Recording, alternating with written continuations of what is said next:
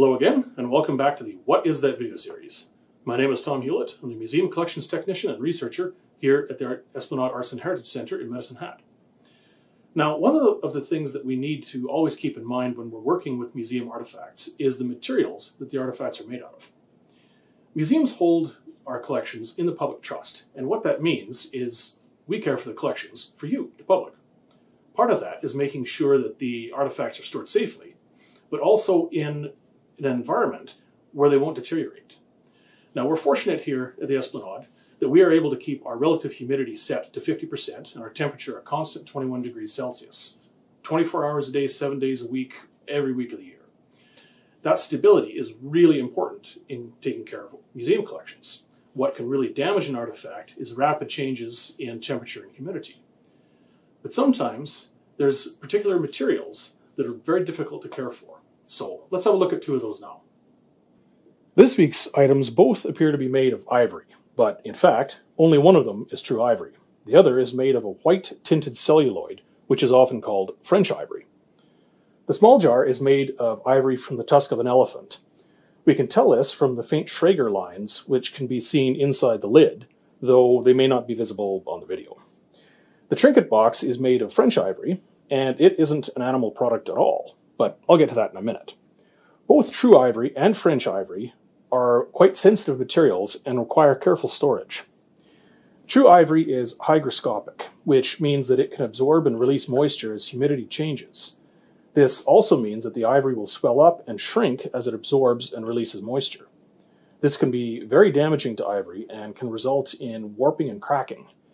Ivory is also subject to damage from light, so keeping the lights turned off and the humidity and temperature stable is a good practice for the ivory in the museum collection. 21 degrees and 50% relative humidity is ideal. However, it's not always a suitable an environment for items made of celluloid, such as the French ivory box.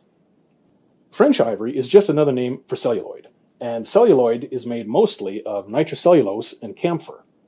The chemical process is complicated, but results in a material that is quite a lot like plastic. It was used to make an almost endless number of products in the late 19th and early 20th centuries, such as combs, jewelry, handles for knives and brushes, boxes like this one, toys, almost anything that plastic might be used to make today. The problem is that celluloid is not very stable and can gradually break down, releasing the camphor as a gas, leaving the nitrocellulose, which can also degrade. Nitrocellulose is also the basis for smokeless gunpowder and some explosives, and is highly flammable. We can tell when French ivory and other celluloid items begin to break down, as they will usually warp, which we can see on the edges of the box here. Once the material has begun deteriorating, it cannot be stopped, but it can be slowed. Sometimes it happens quickly, and sometimes slowly. It's very difficult to predict. The celluloid handle on this umbrella in the museum collection has warped and broken as it deteriorated, and is now really falling apart. It's best to store celluloid items in a colder and drier environment than we maintain in the collection's storage area, but a stable environment is also very important. We also keep a very close watch on our collection for items that appear to be changing and deteriorating, and treat them separately if necessary. By the way, our building maintenance staff here at the Esplanade do a fantastic job in keeping the controlled environment stable. Their work helps us keep our collections safe, and we really appreciate them. So, thanks for watching. We'll see you next week.